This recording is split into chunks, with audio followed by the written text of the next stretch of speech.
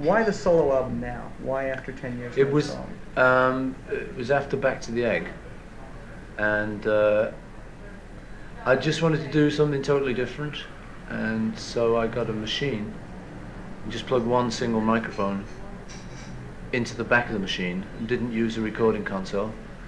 And I was originally just going to do 2 weeks messing about and just have a loon for 2 weeks. At the end of 2 weeks I'd done a few tracks and I was starting to get into it, so I kept it another 2 weeks and another 2 weeks and another 2 weeks. I ended up having it for over 6 weeks or something, I think. And it just kept coming out, you know, I just kept... I wasn't trying to do an album, in fact I was trying not to do an album, just for my own satisfaction and stuff. But in the end I had a few tracks and I played them to a couple of people and they said, "Oh, I see that's your next album." And then it occurred to me, oh yeah, probably is. So then I got a bit serious on it and tried to make it into an album, which was the worst part of it. I was having fun till then, you know. Two things occurred to me when I heard it yesterday for the first time. One, or two names occurred to me. One was Brian Eno. The other thing that came to mind when I heard it was Stevie Wonder. I mean, was he somebody that you have a lot of... Yeah, I like Stevie, yeah, a lot, yeah. And it's probably just because he's the only other kind of person who's done this way of recording an album, you know, recording it all yourself. And he did, I think it was Music of My Mind, that way, where he just played everything. Did you want some sugar? Yeah. Where he played everything.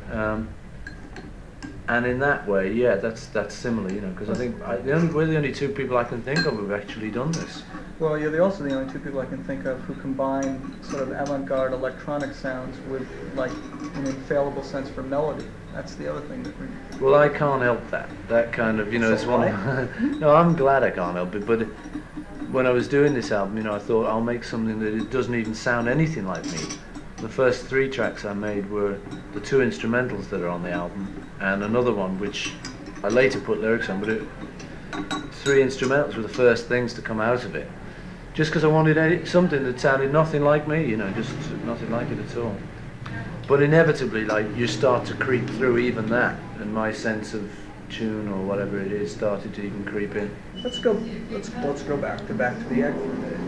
Were you very disappointed or shocked or surprised by the negative critical reaction? What do you attest to? I'm used to all that by now. Yeah. You know, nearly everything I've ever done or been involved in has had some of that negative critical reaction.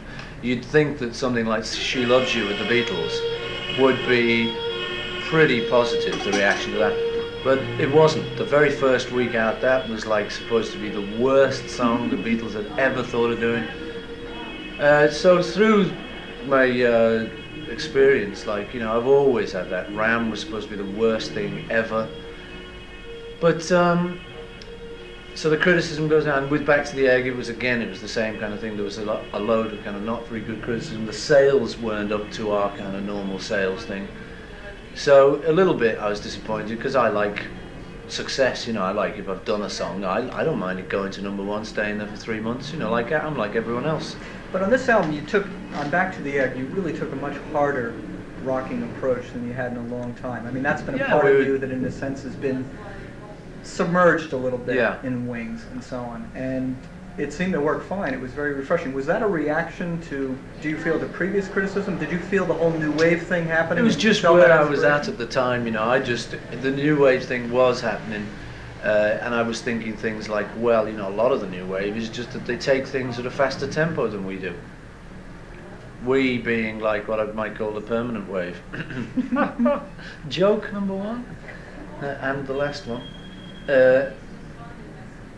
So I realised, well, so I mean, what's wrong with us doing an up-tempo song? So you get something like Spin It On, mainly out of that, just because it was just up-tempo. And I was getting influenced. I always am getting influenced, you know. Most of the songs I've ever written, a lot of them have always had some kind of influence, either Elvis or Carl Perkins or Chuck Berry. There's always been like a big influence. Or even like some of the 30s type tunes, like When I'm 64 or sort of Honey Pie. That's influenced by Fred Astaire and people like that. So all my stuff's influenced. Back to the Egg was influenced. Just as what I wanted to do at the time, you know, the direction I felt I hadn't been in for a while. So do a bit of that, you know. The sales by most other people's standards would be like very healthy. By our standards, they weren't that good.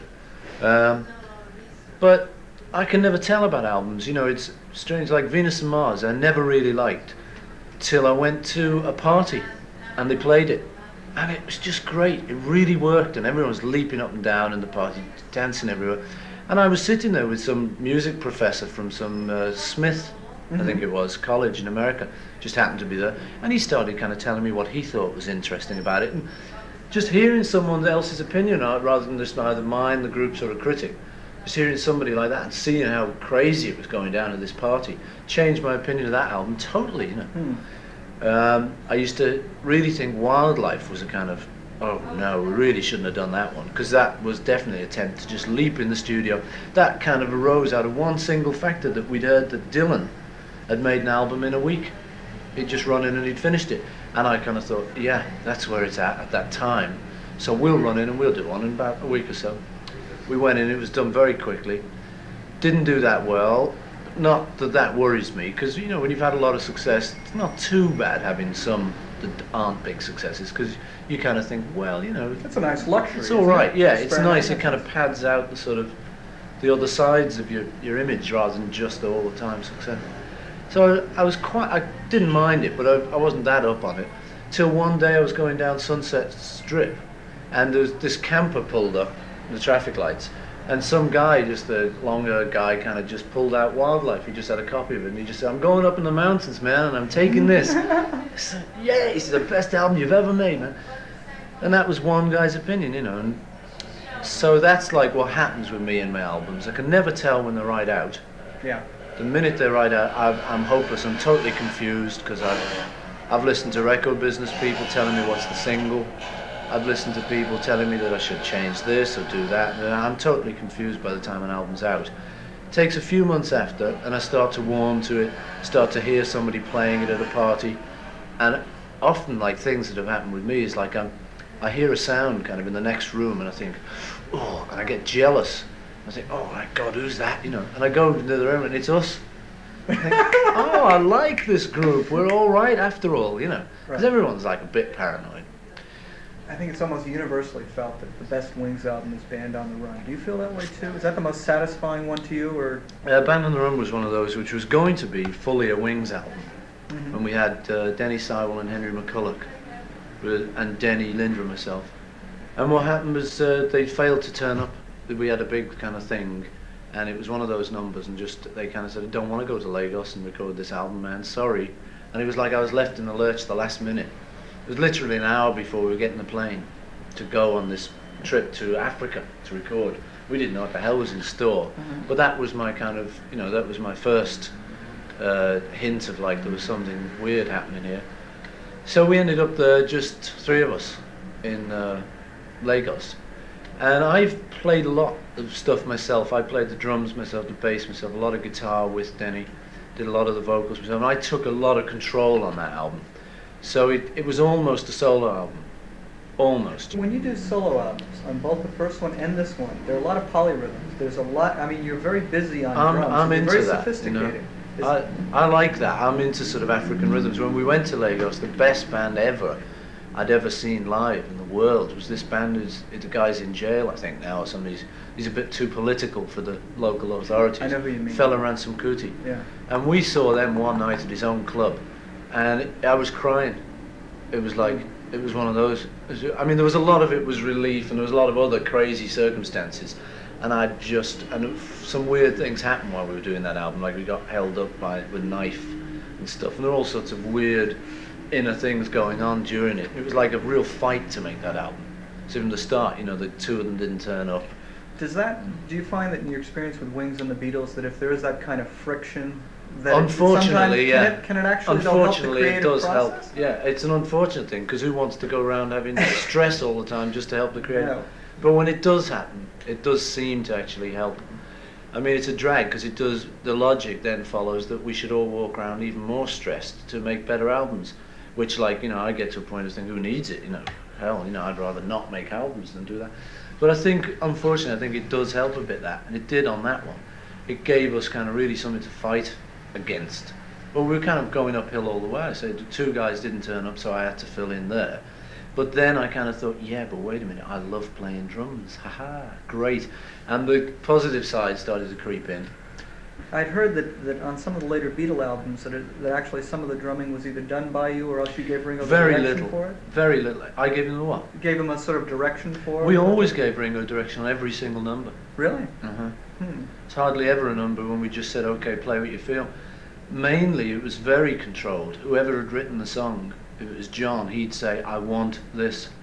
And obviously a lot of stuff came out of what Ringo was playing anyway, but we would always control it. There would hardly ever be like a break where we all didn't look at that break and think, right, we don't want anything here. I mean, some of the kind of reasons for the breakup, you know, were things like minor reasons for it. Some of the contributory things were like, because for instance on Hey Jude, I told George not to play guitar. Because he wanted to play Hey Jude, don't make it bad, take a sad song, he wanted to echo in phrases, you know.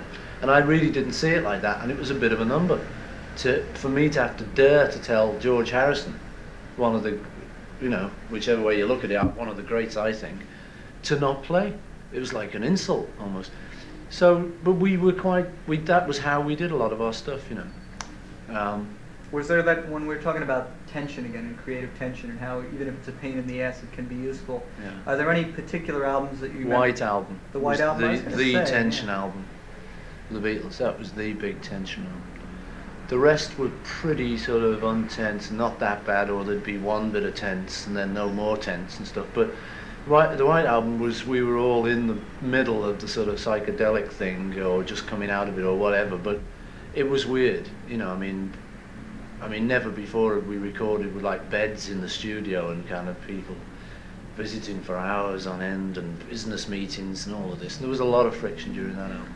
I remember once Helter Skelter came about because I read in the Melody Maker that The Who, they were talking about a track they made. Now, I don't know what the track was because I never actually heard anything that sounded like the talk. Yeah. But the talk was the loudest, most raucous, rock and rolling, dirtiest thing we've ever done, man.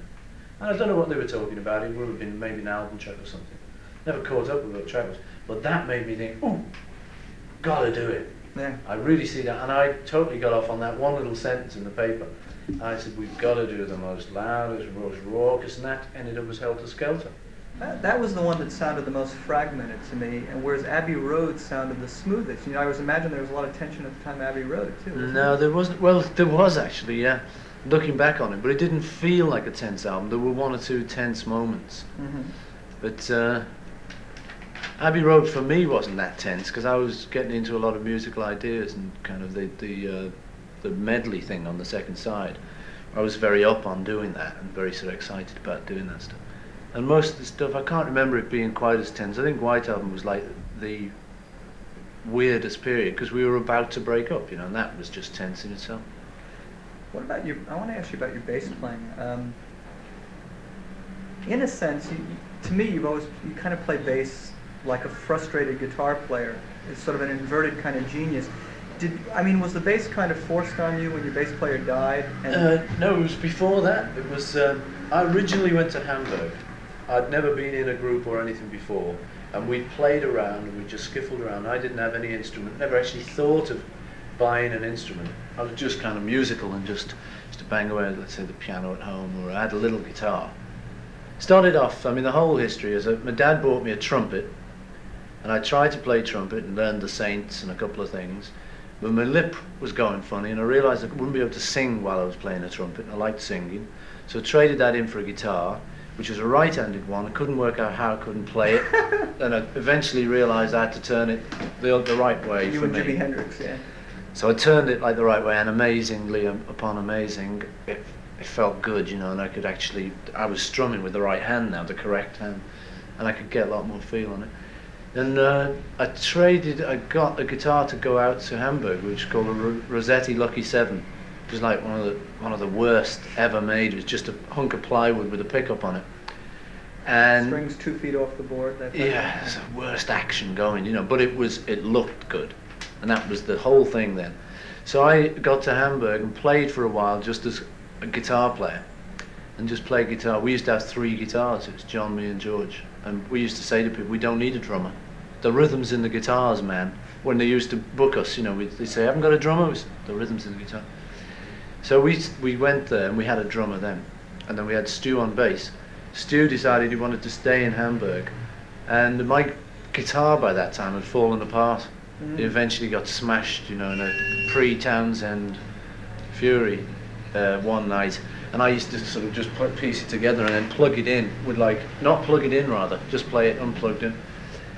And then I got put up, it eventually just fell apart. there was no way I could even pretend to use it anymore. So I turned to the piano, because like that was the only instrument left for me. So I had a little spell of just playing piano, which time I kind of learned quite a little bit, you know, learned my way a little bit around piano. And then eventually Stuart, who was our bass player, was going to stay in Hamburg, and so there was a kind of changeover, and he like handed over to me and he lent me his bass, and I had to play that upside down because he didn't want the strings turned over and messed around too much. So I was playing bass upside down. It's a real cockeyed way to... You to... played DG, I mean, you played the strings... Upside down. I just played guitar boogie like in a mirror. Yeah. I just played boom, boom, boom, boom, boom, coming this way instead of going down. Right. So that was a kind of crazy time, but, you know, I managed that. And then eventually I got my own bass, and I was kind of in on bass. So I was always like a frustrated guitarist playing bass. Those melodic lines, particularly the ones that showed up on Sgt. Pepper, were, I mean, there was no precedent for that in rock music. Because I was just getting on with bass, and just always the stuff I'd always liked had been little lines that worked and yet had their own little identity instead of just staying in the background. By then anyway, bass was coming up to the fore in mixes. As you listen to early Beatle mixes, and the bass drum aren't there. We were starting to take over ourselves, and bass was coming to the fore anyway, so I had to do something with it when it was getting in the fore.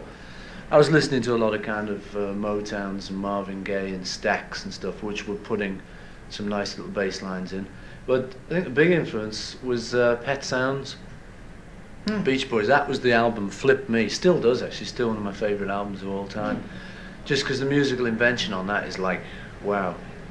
But that was the big thing for me. I just thought, oh dear me, this is the album of all time. What the hell are we going to do? So my ideas took off from that standard, and I wanted to do stuff beyond that. So my bass playing started. I don't know if that was a direct result of that, but I was thinking along those lines. And so Sgt. Pepper kind of eventually came out, basically from the idea that I had about this band. It was going to be an album of another band that wasn't us. We were going to call ourselves, and just imagine all the time that it wasn't us playing this album.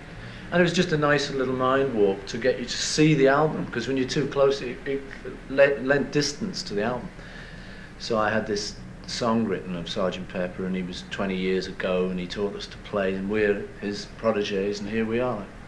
And then John had some good songs that he'd been writing at the time, Day in the Life, and to mention a few.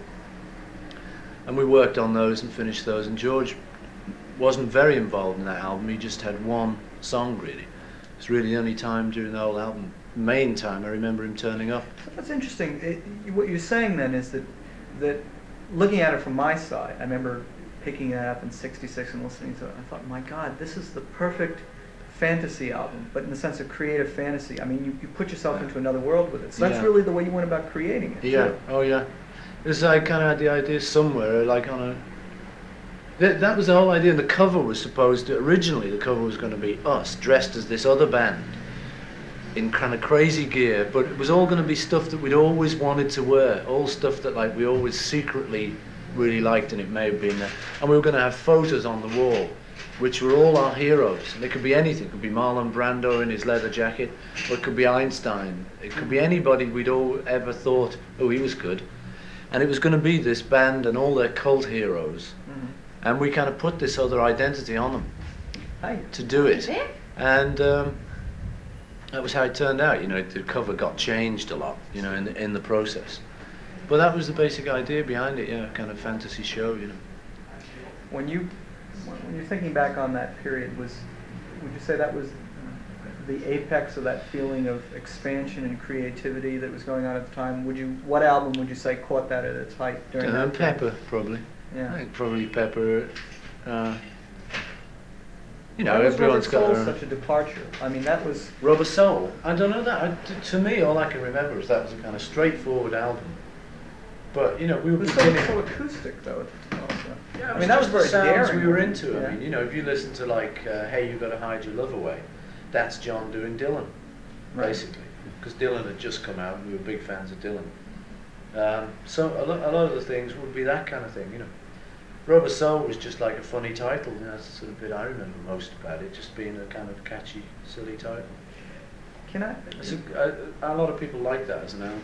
I haven't heard it, tell you the truth. It's got to be over 10 years. It's funny. It's among like connoisseurs. It's considered like one of the high points, one of the early high points. And the joke is, you know, just to show you kind of how you can be wrong. You know, you can always make mistakes. I was really, at one point, remember being in Germany on tour, playing the album just before it came out. I got real down because I thought it was all out of tune. Really? It really brought down everyone. I kind of had to tell me. It was when we were trying to think of the title, Revolver. Oh, Revolver was the one I was talking about. I thought it was out of tune. Rubber Soul's enough. Cut. Right. When you talk, it's, you know, we're talking about this thing about your impression of your work versus somebody else's impression. Yeah. And I wanted to ask you about. There's a thing. I was talking with Robert Fripp. You know Robert Yeah. Fripp, King Crimson and whatnot. And he's writing a piece for us, and he was talking about an artist's image and how an artist's image has a life of its own. Yeah. All right. And in the sense that you're Paul McCartney and you're this human being, you've got talents and tastes and so on. But in a sense, almost there's a Robert Fripp or there's a Paul McCartney, which, as Johnny Lydon would say, which has a public image, which people tend to relate to sometimes instead of relating to you as a person. Is this? I mean, this is something you've had to deal with through Wings and through the Beatles. When you first encountered this, was this something? I mean, was it like prison? Was it enjoyable? Did it cause a conflict in you when you felt that? When you saw people reacting to you as? I remember hearing that you guys, when you were in the Beatles, that you used to sort of say, well, you know, why all the screaming? I mean, can't you just listen to the music? At first, you're just an ordinary Joe, rocking around trying to make a living.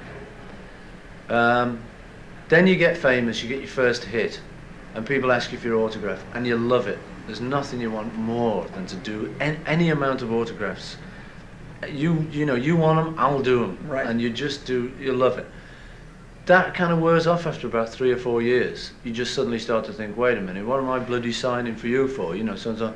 And I've come through another phase now of just thinking, oh yeah, it's okay again. So I've been like in and out of that phase, and fame's the same thing.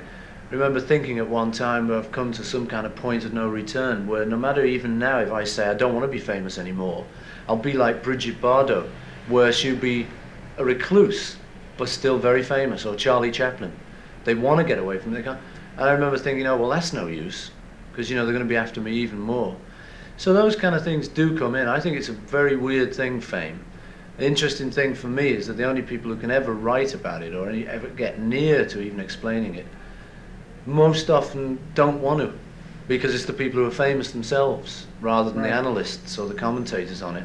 Because the commentators can't quite get behind that mask until they're famous commentators, and even then it's still not the same. It's still a different thing. So there is a very weird kind of double-edged sword to fame. Do you think that was John's reaction? Why he's sort of? No, I don't. I actually don't know, or don't really like to speak for John, but seeing as you ask me, like, my theory is just that he's done enough. He thinks he's done enough in all the things he wanted to do, except being himself. And I think now he's actually just turned on to actually living his own life. Sod everyone else. But it's not an aggressive thing, I don't think, from what I can see. I got the feeling that when you started Wings, that in a sense, to me, it felt like you had more security, more confidence. I don't want to get into a comparison thing, but I mean, after being in the Beatles, you know, where can one go after that? It's difficult to top. It's difficult to top, and I wouldn't be surprised if the other three and so on must have felt some trepidation about going out like that, and they were more tentative. You didn't seem to have that. I didn't seem to, but that's one of the features of me. Is I may seem to not do a lot of things, but in actual fact, I can be just as bad as the next man. The first gigs we did with Wings were like frightening, you know, and it was just a question of like, either I'm going to have a sing, in which case I've got to go through that frightening bit. I used to be frightened also in the Beatles. I remember many times just sitting outside concert halls being collected by the local police to be taken to, and just thinking, I really don't want to go through with this. You know, we've got enough money, let's take the money and run, and let's go down to Brighton. But I mean, Linda and I felt that when she was having our last baby.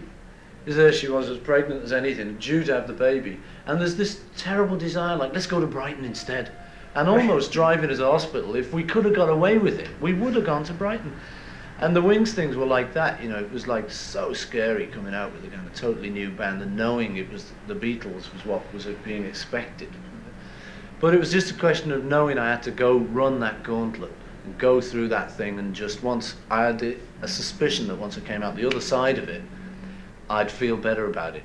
When was it that you went around doing those tours of universities with Wings, where you just popped in? That was one of the very first things we did. I'm not sure it was the very first. It was one of the first. I mean, that's in a sense the philosophy of the '80s now. That type of impromptu thing. What brought you to do that? Well, the thing was, like, I had a new band after the Beatles, and so the only way to not make it like a great problem was that instead of just doing what was expected, I just thought, well, what would I really like to do? What have I missed being in the Beatles, and what haven't I caught up on, and what is it time to do now for me? And one of the things, like, there were silly little things, like with the Beatles, you used to get paid massively, but you never saw it.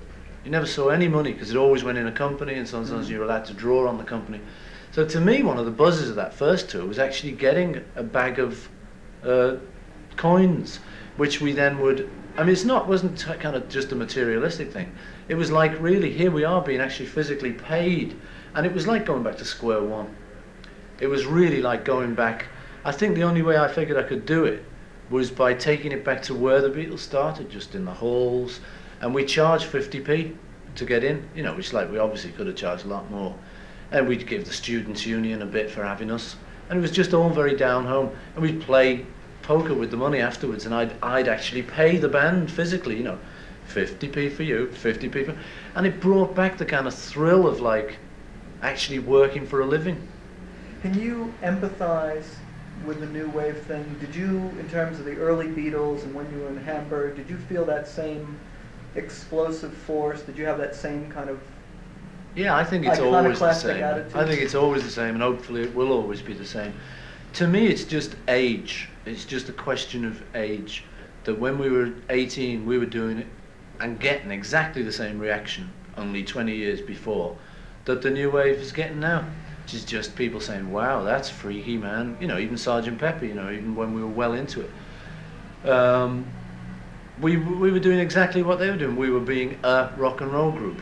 It got christened Merseybeat, which we always hated, you know. And I'm sure a lot of them hate the new wave tag because they think of themselves just as bands and just this and that. It's just tags, you know, it'll always go on. In 20 years' time, there'll be 18-year-old boys and girls wanting to start something new.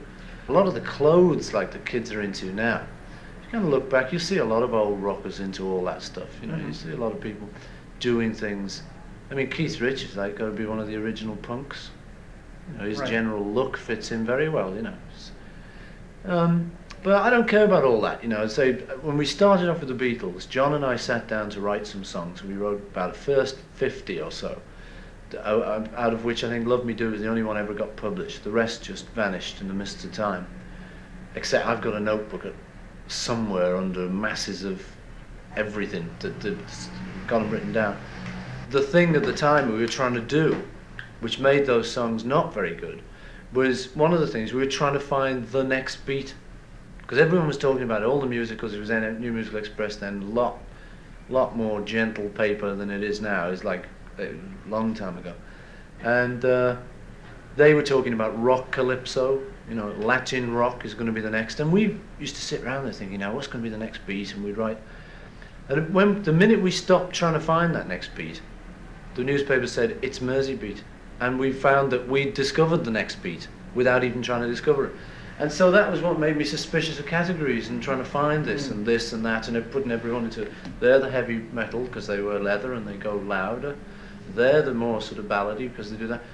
Like, I've never felt in any particular sort of group, you know. My musical tastes range from, like, Fred Astaire to the Sex Pistols, you know, and through everything else.